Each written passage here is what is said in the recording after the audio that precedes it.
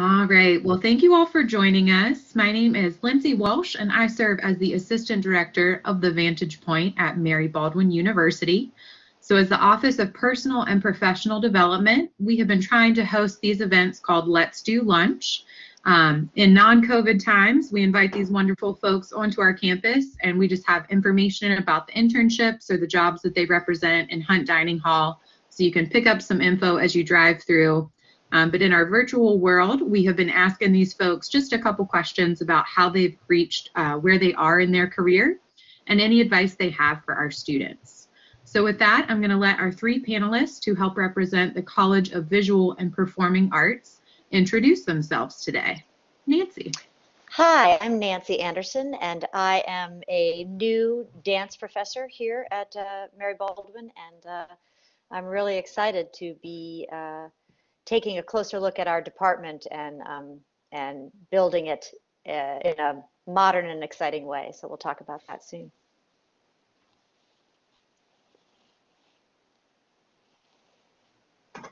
Oh, I'll go.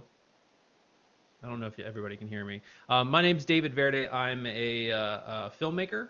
I own a production company here in Stanton, and yeah, I think that's about it.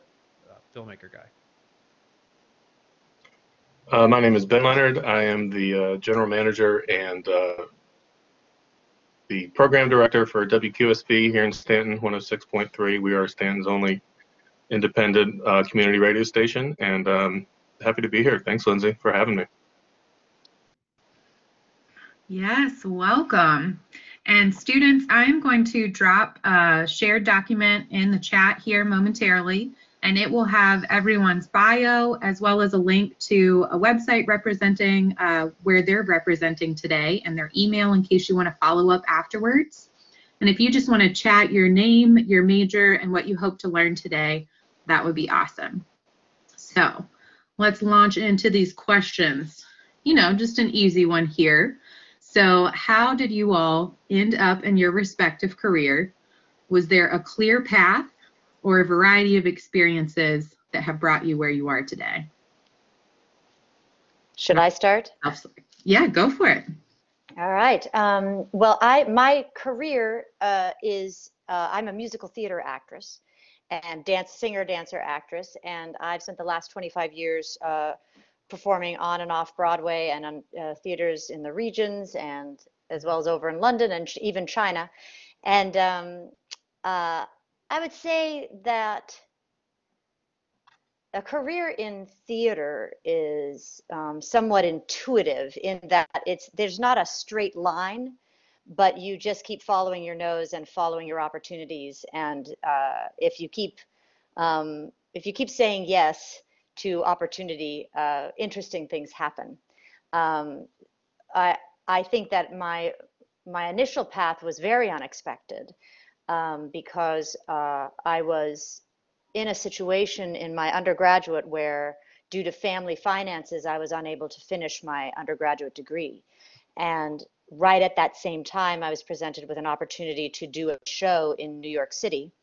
So I took a bus down to New York from Boston. I grew up in Boston, and I was in school there. And I took a bus down to Boston on a Friday, down to New York on a Friday, armed with a monologue and a song and a resume and a headshot. And by Monday, I was in rehearsal for an off Broadway show at the famed La Mama alternative theater of the day. And so I was off. And, you know, in New York, especially at that time, all you had to do is get this magazine called Backstage, where all the auditions were listed. And so I just started going to auditions, and luckily started booking things and started working, getting to know people and continuing to work. So.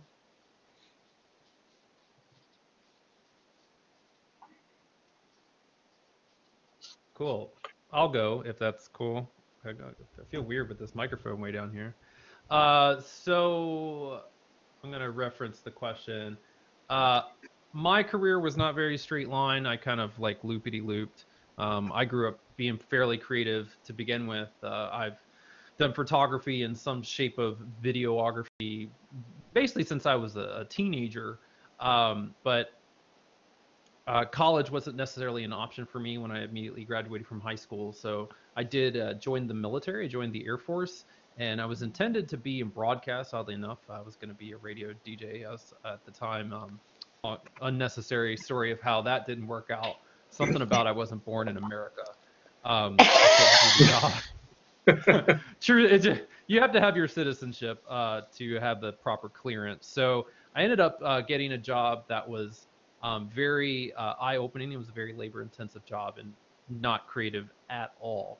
So when my enlistment concluded, I freelanced, and freelancing, basically working along a lot of people. I was fortunate enough to work in publications and for media outlets that were willing to give me lots of opportunity to essentially apprentice under extremely seasoned professionals who did have that educational background, and working along personal projects. And it sort of was this slow burn to eventually figure it out actually how to make a living never living in a major market. And I think that's really kind of, for me as a filmmaker, that's like what I always like to share with folks is I've never based in Los Angeles. I was never based in New York City. So it's always been about figuring out how to work parallel or as close as possible to some of those larger projects that you would be fortunate to work on, being based in those places, and never actually committing to that decision. But anyways, that's kind of it in a nutshell. I kind of got to where I am definitely through a variety of experiences. I grew up here in Stanton. I've been playing music since I was 15, I believe, is when I first got my first instrument, an electric bass, and just fell in love with playing music. And since I was 10 years old, probably, I wanted to be a DJ. I remember telling my 8th grade guidance counselor that I wanted to be a DJ for a career, and she kind of laughed at me. And that was the end of that. Until I went to James Madison for about a year and a half, and I was involved in WXJM up there as kind of a grunt. I had a brief show from 3 to 6 a.m. That was the first slot that they would give me since I was just a freshman and not that important. But it definitely kind of whet my appetite for radio. And then I went to school up in Boston. Nancy, I went to Berkeley up there. Oh, and, I went to New England Conservatory right up the road. Oh yeah, I excuse me. I had a lot of friends that went to NEC. We used to go down there and hang out a lot. Played in bands in and around Boston. I played in orchestra pits for performances at UVA and at the Heritage Repertory Theater in Charlottesville. So, I'd always kind of been involved in the performing arts that way, through music. And a few years ago, I ended up meeting Tom, who was the previous general manager at WQSV, and started talking to him. And I had always been afraid of speaking in public. And I just had this fear of public speaking. And I kind of remember back to my 8th grade guidance counselor chat about when to be on the radio, and decided to just give it a shot. And, through volunteering and kind of helping out with the station, he ended up leaving last summer and asked me to kind of take over the role. So I was happy to, and it's been really exciting so far. And it's just really cool to be exposed to a lot of opportunities that, wouldn't necessarily have happened if the station weren't around here in Stanton. I think it's a really special thing that we have here, and I want to make the most out of it.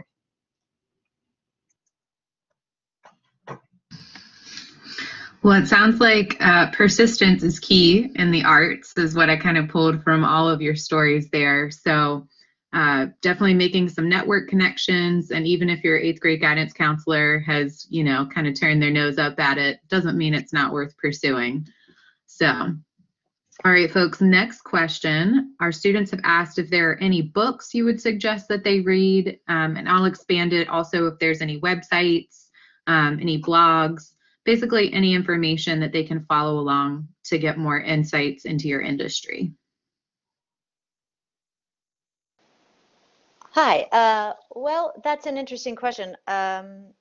I if you want to be an actor, I think reading any book that is about acting, if any book that is particularly, I like biographies. I like to read a lot of different biographies to understand um, to recognize that there are many different paths. And I think that, I guess I stall at the question because I think that when it comes to the arts, whether it's music or dance or movies or theater, um, uh, I think that in college you tend to want to believe that there's going to be a rule book, that there's going to be a list of steps that you can take, and if I check off all of the things on this list, then I will be a Broadway star. And I am in the business of obliterating the rule book. I really think that there, as many different people there are in the world, that's as many paths as there are to pursuing your dreams. And the minute that you can think outside of the checklist, you're going to start really thinking more creatively as to how to achieve what you want. Um, and and the most important thing you can do is get yourself in the mix, whether that means taking auditions or getting an internship at a radio station, or doing whatever it takes to get yourself in the middle of it. In my case, I was virtually jettisoned into the middle of New York City and figured it out. And I just started showing up at the auditions. So I think that being brave is the number one piece of advice I can give. That if you can get those voices of doubt out of the way and just try, make that phone call, move to that city if that's the city you want to go to, knock on the door of somebody you want to work with. I think that that's useful. As far as books, um, I think that these days in college, when you get into a college track, an artistic track, you tend to narrow down very quickly. And I'm a big fan, and Whitney will attest to this, who's in my dance class. Like, I'm a big fan in exploring all of the facets of whatever subject you're interested in, and things that are totally unrelated, because to make interesting art, you have to be an interesting person. And even if you're a dancer, you have to be an interesting person. And so you have to educate yourself. And it doesn't mean that you have to have all the formal education in the world, but you sure as heck should be reading books and watching documentaries and learning about the world, so that when somebody asks you to, in my case, I was asked to sing at a convention for world science. And it just so happened that I was also a geological sciences major in college. And so I thought that singing at a world science convention was a really good idea, and had to sing a bunch of science tunes and had to really understand the science in order to sing the songs that were about, that were that had subjects that pertain to science. So you never know when you're going to be on a TV show where you have to play a doctor and deliver a string of technical terms and actually sound like you know what you're talking about. So when it comes to books, my advice is read all of them.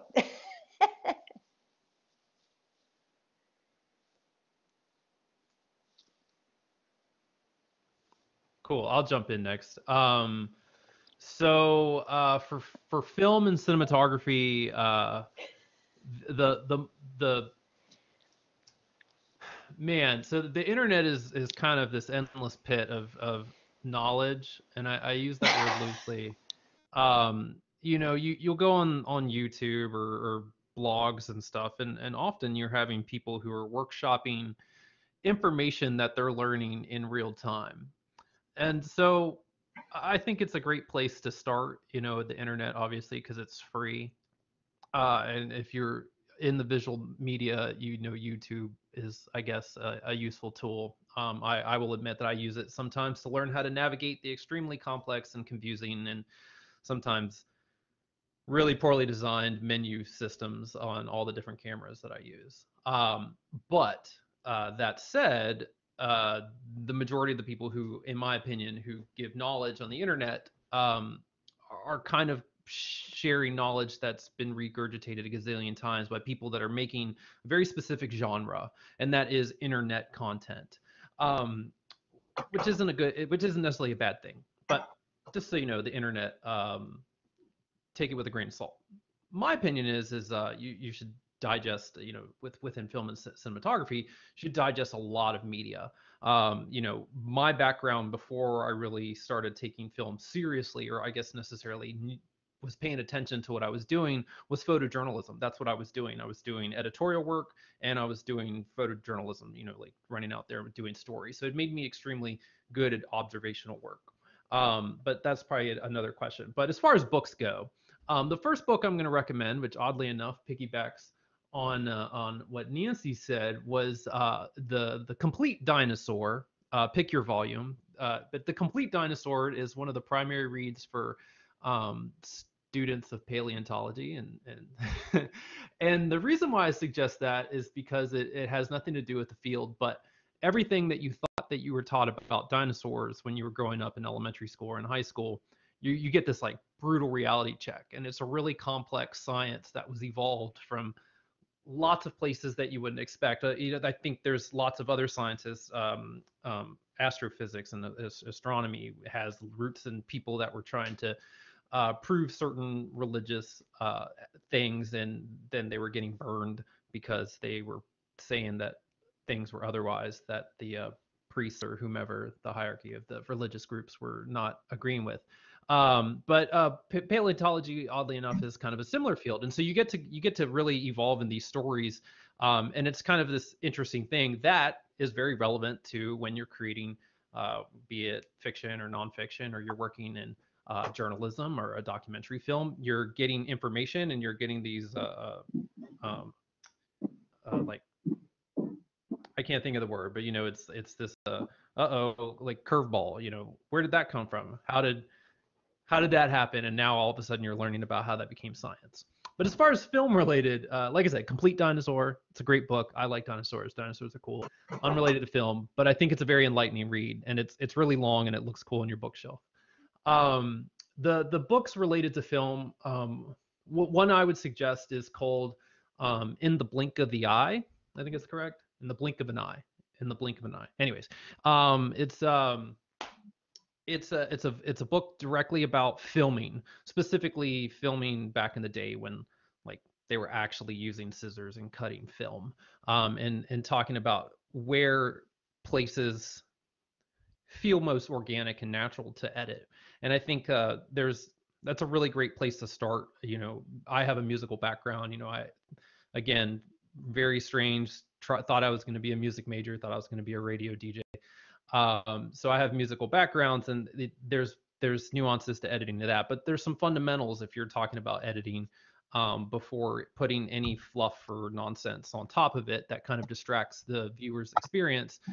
Editing at its core is something about pace and finding the way it edits. So that's a really good book I would suggest.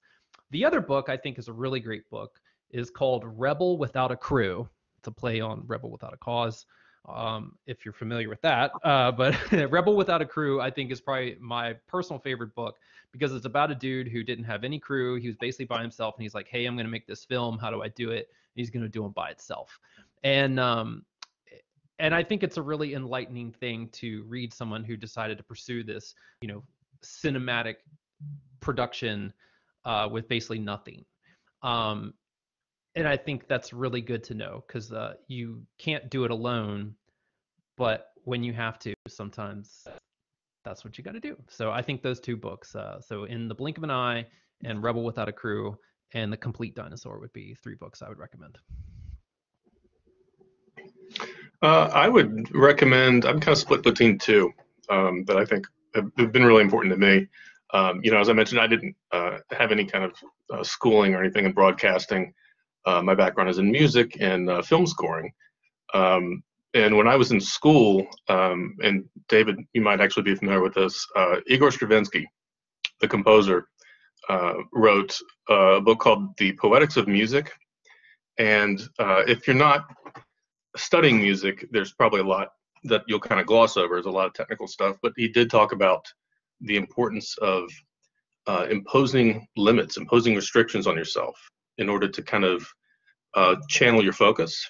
If you have this canvas where you have just an infinite number of possibilities, and textures, and sounds, and it's really overwhelming. And it was something I struggled with a lot. And that book really made a difference to me as far as helping me kind of focus on what I was doing and kind of applying that principle to everything, really. The other book I would recommend, it came out recently, and I thought it was wonderful. It's called Humankind: A Hopeful History. It's by a historian named Rutger Bregman, and he talks about how, all throughout humankind, there's been this kind of principle that humans are savages, and that without society and structure, we would just kind of resort to the hunter-gatherer days where we'd be killing each other, and it'd be everyone out for themselves. And he just illustrates countless examples where that's just not true. And it really is kind of an eye-opening. If you want to try to think optimistically about your place in the world and kind of where you fit in, and kind of how you interact with society. It talks about how cynicism is basically just another word for laziness. If you're cynical and pessimistic, you automatically give yourself a way out to not engage and not take any responsibility for yourself and for others.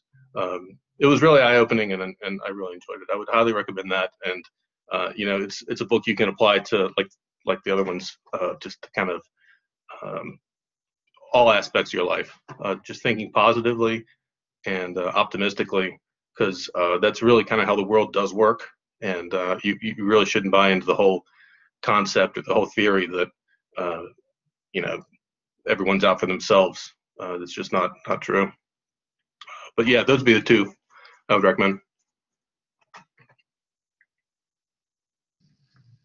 So as expected, a very eclectic but well-read group here in the arts. So anything and everything is Nancy's recommendation. I could also say, for the dancers in the group, the dance book that had the most influence on me was Dance to the Piper by Agnes DeMille, the great Broadway choreographer, who was also grew up in early Hollywood. So she was the niece of Cecil B. DeMille.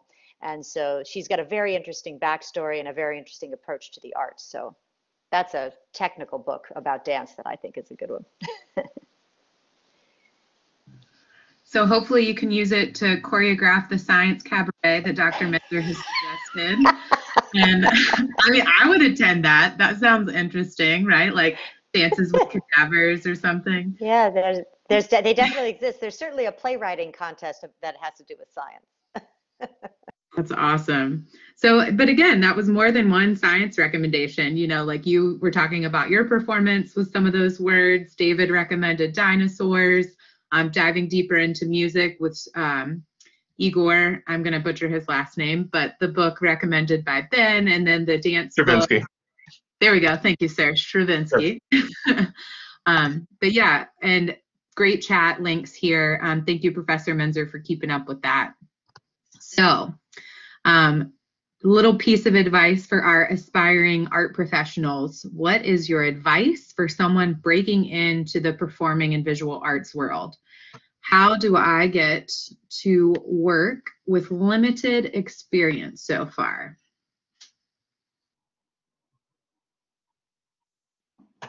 Move to a major market if you're trying to get into film. That would be, and either survive or get chewed up and spit out and take everything that you learned while you were there. I did mention that I've never lived in a major market, but I did frequently work in New York when I was working in fashion. There's some work of my old work on my wall here somewhere in my office. But it was a good reality check. So you learn lots of soft skills, and you also really learn how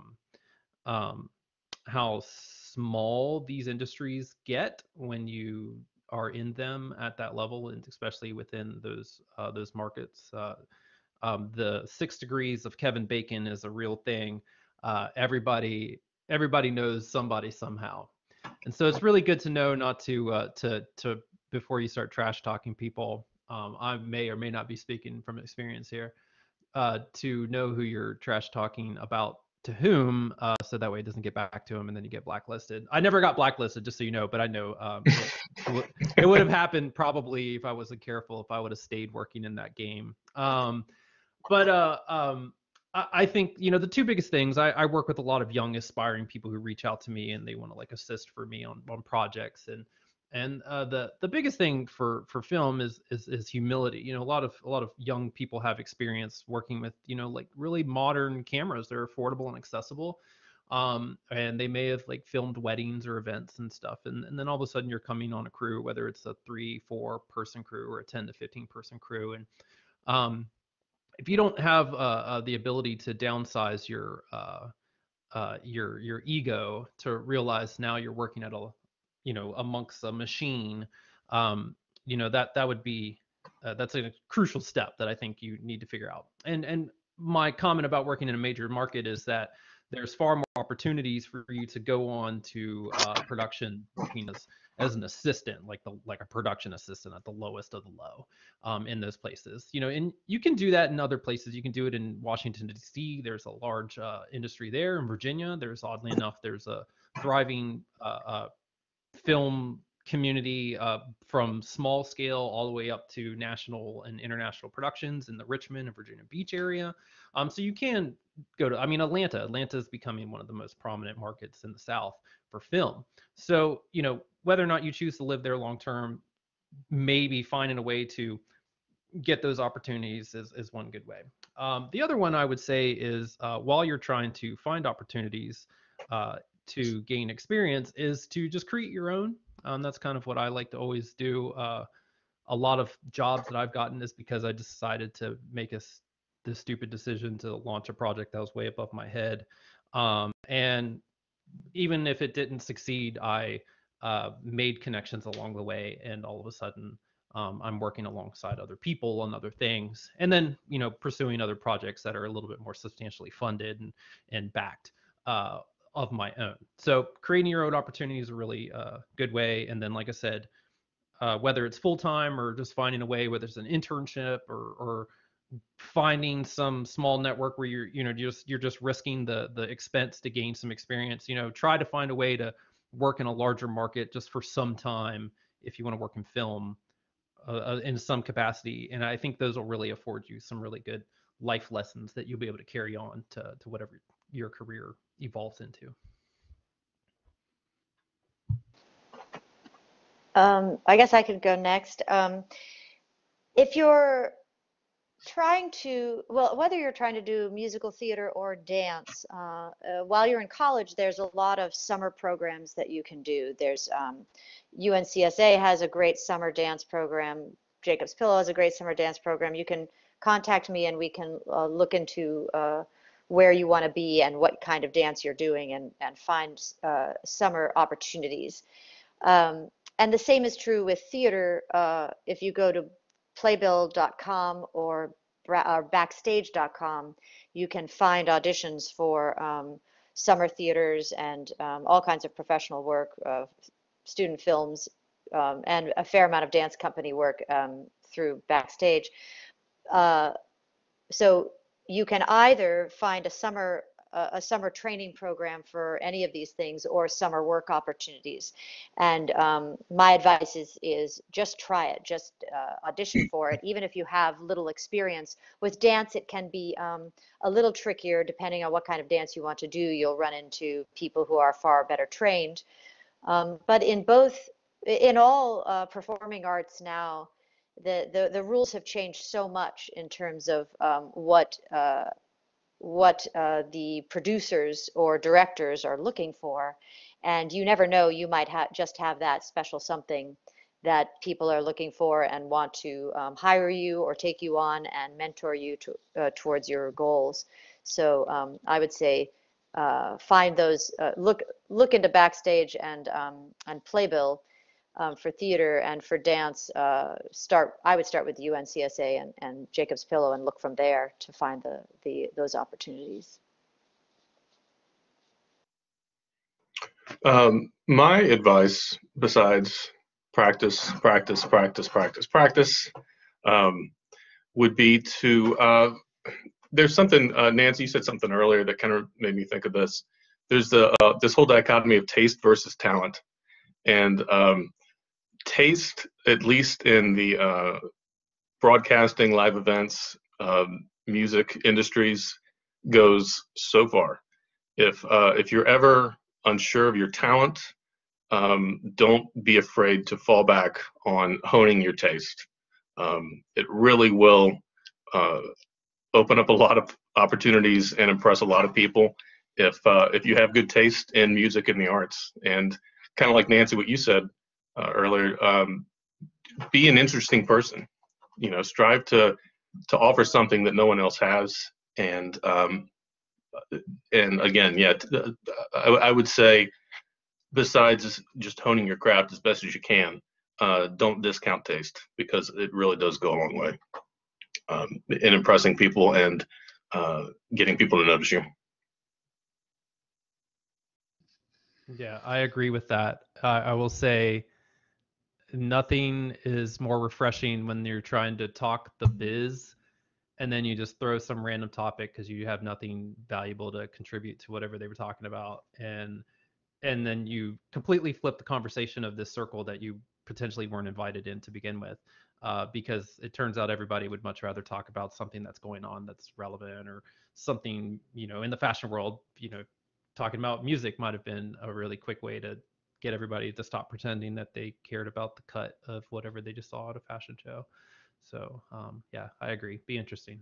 Yeah, and to that end, stay in touch with people. Like if you happen to, if you see this panel and you reach out to one of us and ask our advice and actually listen to what we have to say, well, that makes us feel good. And then you stay in, it's always good to ask somebody for advice because you make that person feel really smart. But the one thing, I think the one mistake I made was not staying in contact, not assuming that this new friend you made might be able to remain your friend. And some very influential people in the world, in particular the producer of one of my first Broadway shows, Roger Horchow, was a very famous and wealthy businessman. And he was actually featured in The Tipping Point, in Malcolm Gladwell's Tipping Point, as one of these connectors, And he's a hub. And to talk to Roger Horchow, he's not a wheeler dealer operator like I'm making connections. God rest his soul, he passed away last year, but he makes friends. And he not only makes friends, he keeps friends. And he's just very good at relating to other people, maintaining connections to those people. And I can't tell you how many times I have not stayed in contact with a very interesting and exciting person I met simply out of not feeling worthy or being a little embarrassed. And so I've been recommending to all of my students, like, you meet somebody that is in a field that interests you, maybe you want to go into that field, stay in touch with that person. Shoot them an email every 6 months. Just check in, tell them what you're doing, ask them how they are. And you can't imagine how far that kind of friendship maintaining will go.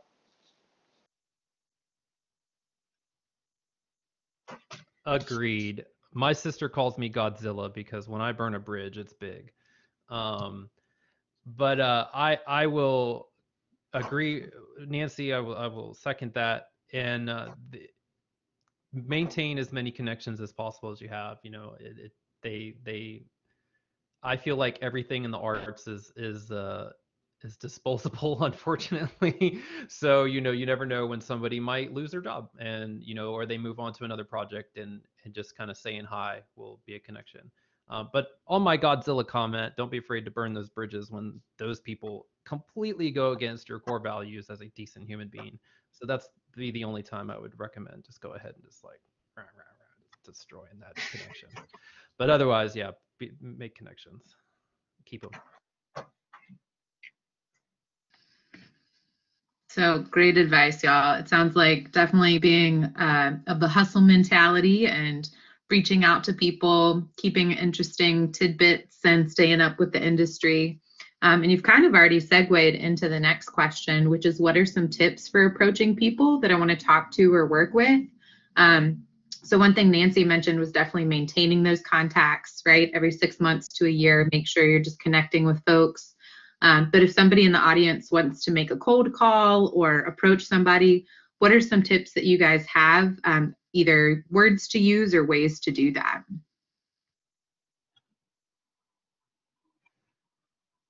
I would, if I could jump in, I would recommend trying to find a balance between, at least for me, confidence, but yet modest.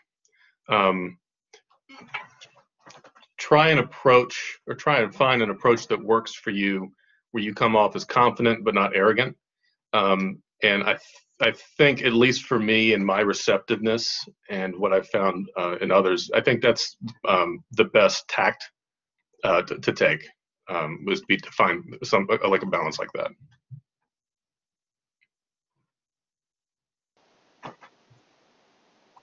Yeah, I'm sort of jumping off of that. I always say to be successful in performing arts, you have to have the confidence, the guts, and the ego to believe that you can be the best, and the humility to know what you need to learn.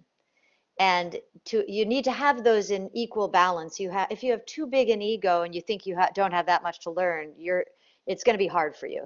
If you don't have enough confidence in what you can do and always think that you're behind the eight ball, you might not have the confidence to have the tenacity to pursue performing arts.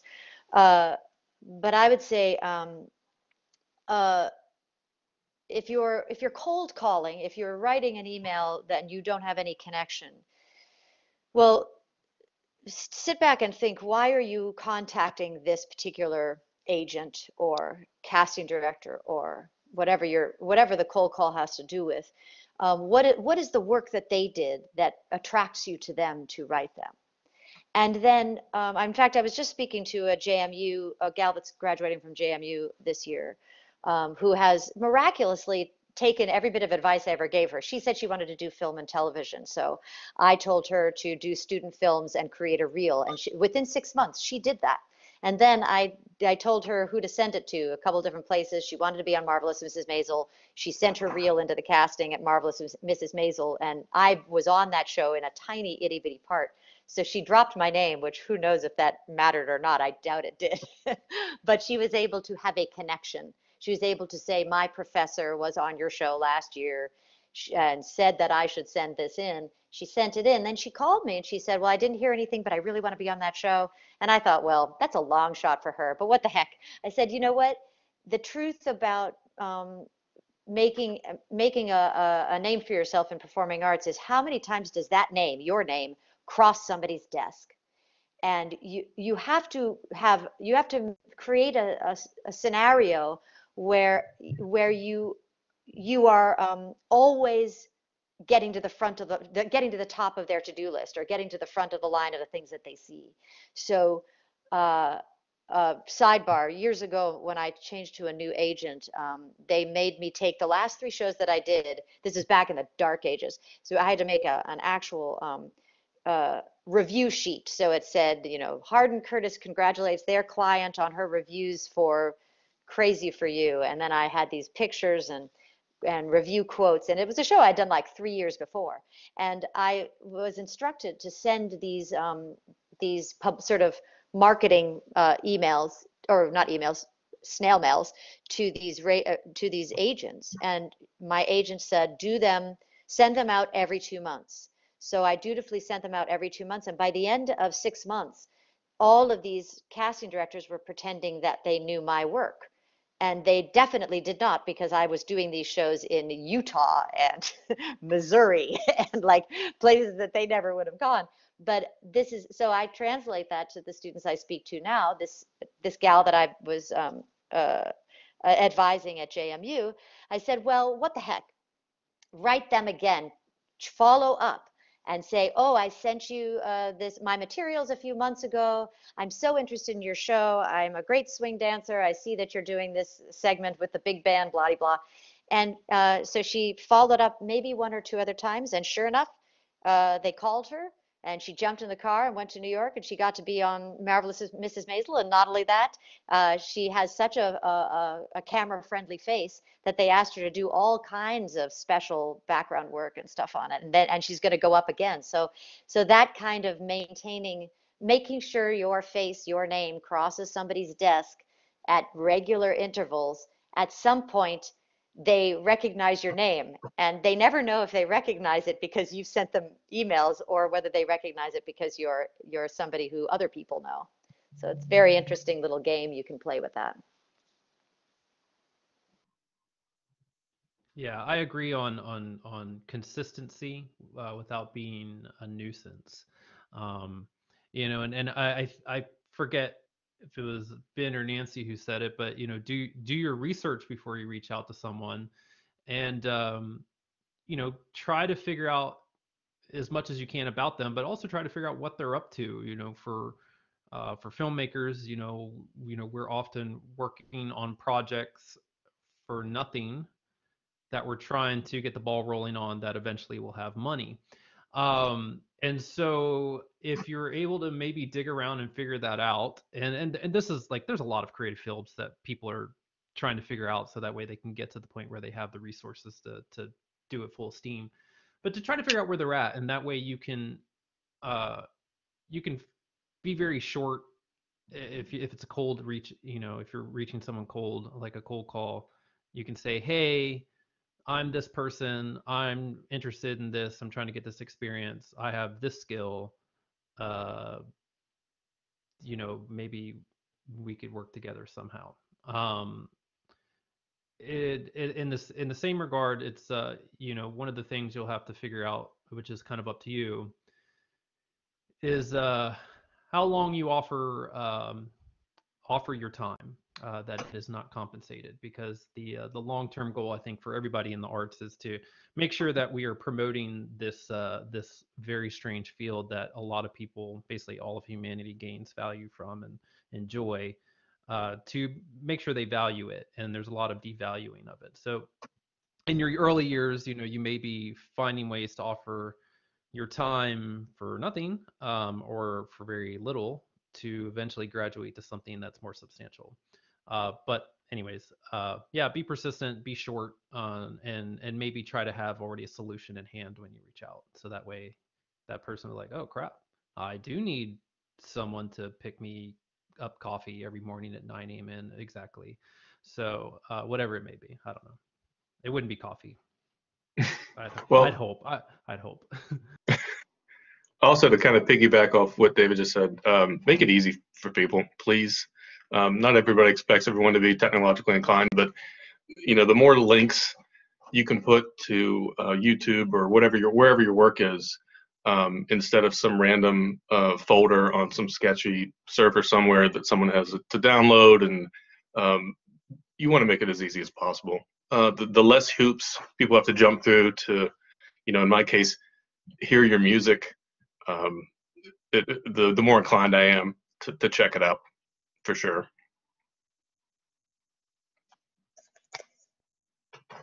Agreed. Wix is free. Wix.com. They're terrible at commercials, but you can make a website for free and it looks nice. Just make a portfolio on the internet. It's super easy.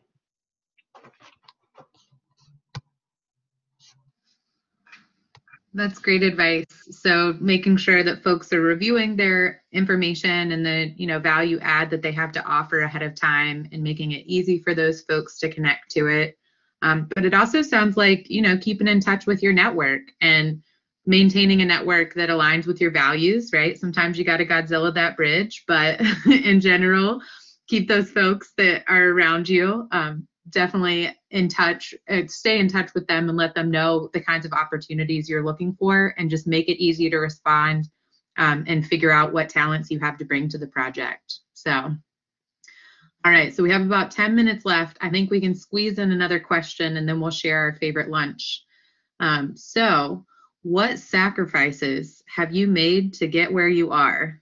I've already heard perhaps some time, but any sacrifices you guys might have made along the way to get here? Just being content that I'm probably going to be poor for the rest of my life, but being okay with that. That and lots of time, yeah, lots of and sleepless nights and uh, being rejected a lot. But that's yeah, poor, lack of sleep, rejection. Those are the sacrifices that I've made. So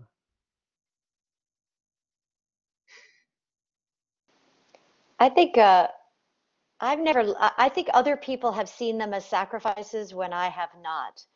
Uh, I know that my family members will say, "Gosh, all the sacrifices you've made," most likely because I missed all of their children's weddings. You're going to miss everybody's weddings. You're going to sacrifice, especially in my case, you sacrifice a lot of holidays because in the performing arts, you are the holiday entertainment, so you don't get to have the holiday that everybody else does. And but uh, but it doesn't feel like sacrifice if you are obsessed. And if you're not obsessed, you shouldn't do it. Um, that's what I believe. And I mean, of course, I believe in obsession. I mean, I like getting obsessed about cool information or cool perform. As I told my dance history class, I'm inviting them. I'm not asking them to work all that hard, but what I am inviting them to do is get really obsessed with these dances and get really interested in the cultures that make these dances. And the spiritual practices that are the impetus for these dances. It's all intensely interesting. And so I approach my career the same way. I am intensely interested in all of the things I'm being asked to do. And quite frankly, I'm probably more interested in those things than I might be in somebody's wedding. so, so those are if you are somebody, however, um, uh, it's true. If you need to know where your next paycheck is coming from, that's going to be a sacrifice you have to make because you're not going to know. And if maintaining your family holidays as they have always been is is something that's very important to you, you might have to sacrifice that kind of thing. Uh, but but it doesn't feel like sacrifice when it's really fun.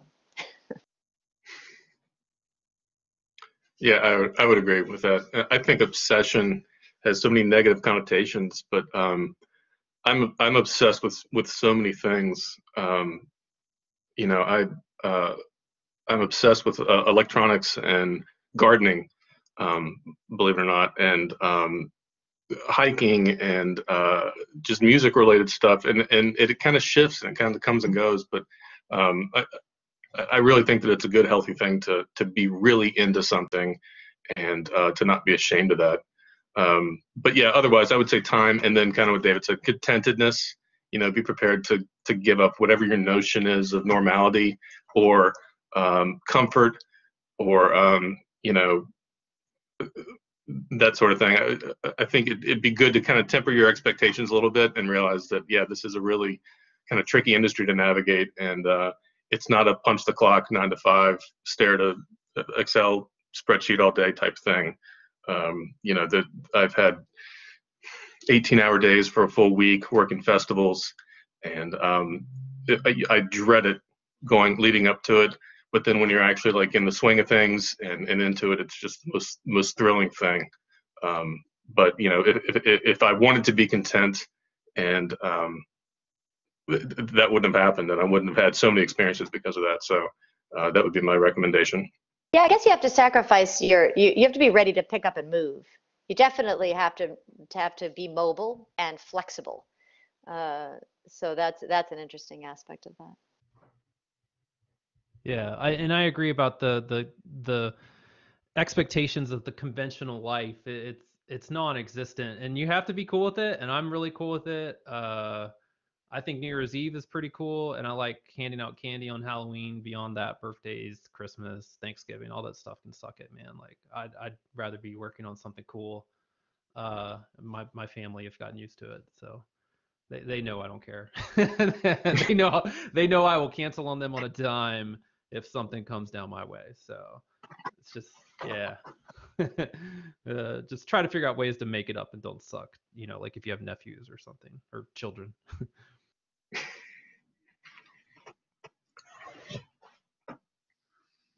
So I think great information there, especially if you're getting into the arts. A lot of the traditional holidays or expectations might go by the wayside, and flexibility is definitely going to be key. And it sounds like having some perseverance for those long hours, whether it's a filming or, a performance season or a music show or festival that you're supporting, you're definitely going to have to be able to make it go with some caffeine and some snacks to make it through that. So speaking of snacks, we're coming to the end of our hour. So if you all can tell us your favorite place to get lunch, or maybe you're a chef and you make your own, and what is your favorite thing to eat? In all honesty, I'm not a lunch person. I don't eat lunch because it makes me sleepy, and I lose my energy for the rest of the day. So I usually skip lunch. But if I need to meet up with someone somewhere in Stanton, Baja Bean is just our go-to. They're great people. Sarah's a great person, and she does so much, and it's just kind of a no-brainer. They're right down the street from us, so I highly recommend Baja.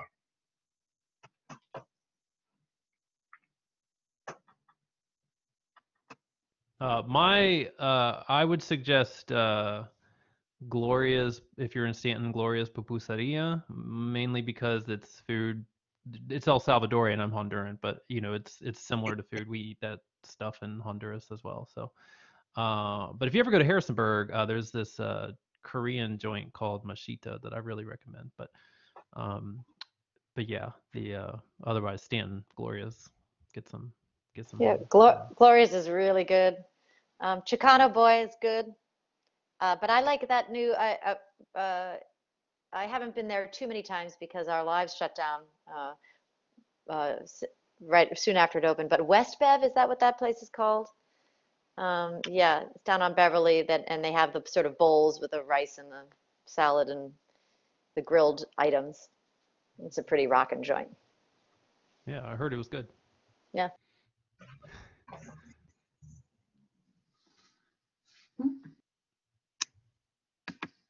Hold on.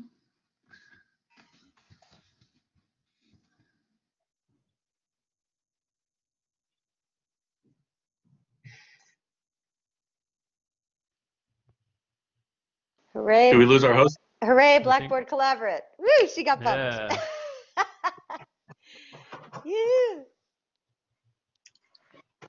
We lost our moderator. Well, it's so wonderful.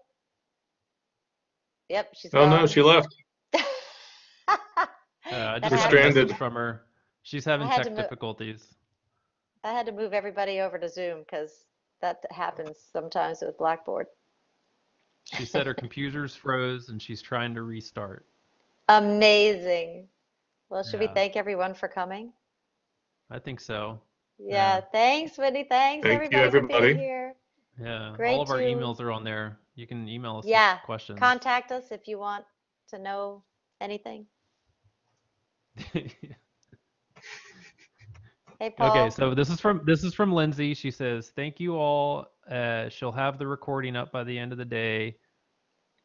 God, so sorry. All right.